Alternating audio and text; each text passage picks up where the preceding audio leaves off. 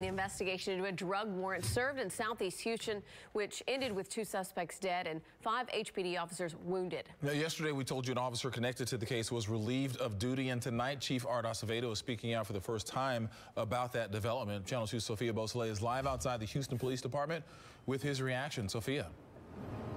The chief was very adamant that he will not discuss the details of this case until the internal investigation is complete. He says they do not plan on asking for outside help when it comes to investigating what exactly happened before and during last week's shootout.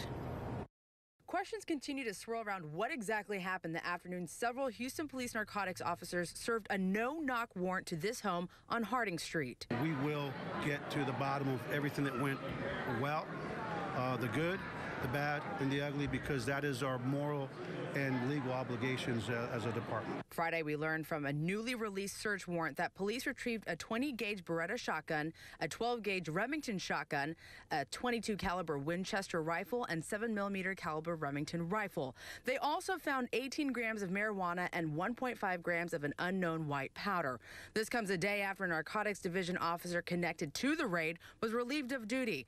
The Houston Police Officers Union says this officer is not one of the people who was injured last week. And today we went to an event at HPD and tried to ask Chief Acevedo why that officer was relieved of duty. I'm not going to speak anymore about the investigation because we're not going to piecemeal the discussion. We asked the chief if the department plans on asking Texas Rangers or a federal agency to step in. He says no, and that they have their own special investigation unit working on the case.